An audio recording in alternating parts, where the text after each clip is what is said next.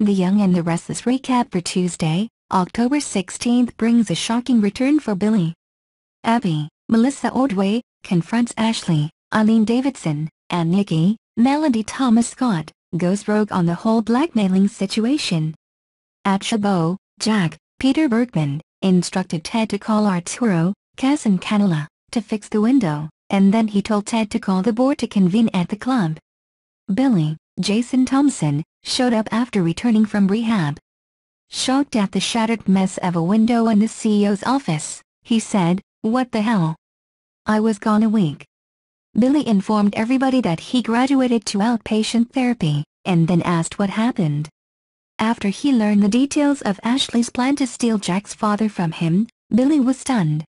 Then, Billy realized that she also probably set him up to succumb to his gambling addiction, but Kyle, Michael Miller, said that Ashley was against all of that. Billy realized that it was Kyle who tempted him into gambling more, and Kyle simply said that he hurried along the process. Jack kept the two apart when things as physical threats loomed.